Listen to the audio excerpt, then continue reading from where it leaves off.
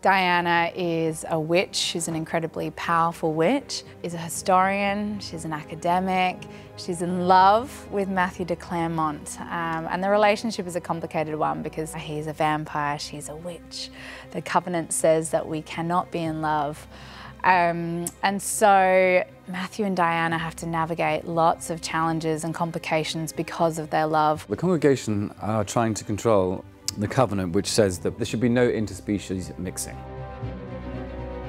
In season 1, we see a reluctant Diana. She doesn't want to own her history. She doesn't want to be a witch. She denies that aspect of her life and in fact finds out that she was spellbound as a child. Throughout the series, we see her really coming into her own and embracing who she is, her history, and the magic that is just rife within her. In season 2, we meet all these fabulous new characters. Father Hubbard. If you offer me your blood, I will give you my blood. Gallowglass. What did you do? I may have intimated to the Chamberlain the way of a very desirable painting for sale. Sort of this like wild, jovial, long-haired man who gets some giggles and smiles out of Matthew, the rare moments of joy we see on Matthew de Clermont's face. Jack, we encountered in the 2nd season.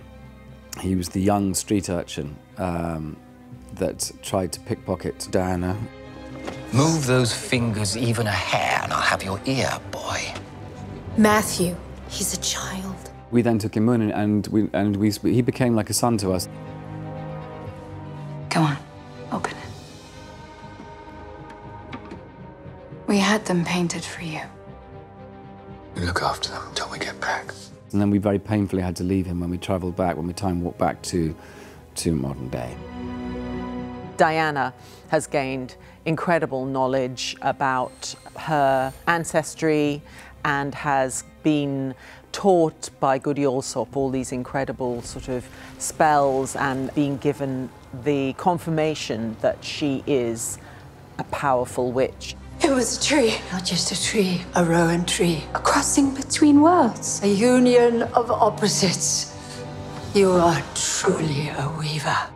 What has happened at the end of season 2 is that Peter Knox has in fact killed Emily.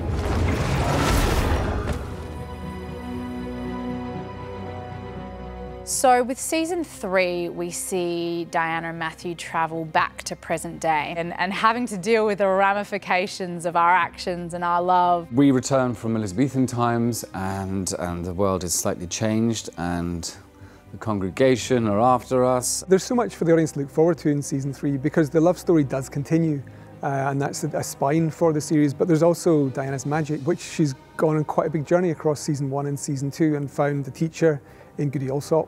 I want to learn it all now. You must learn patience, Diana. And we have Matthew back in the present day after his journey, having to confront quite a few of his demons, and there's more to come in season 3. There are still vampires, there's blood rage, there's all of these things. Diana has revealed that she's pregnant. There's a lot of danger this season.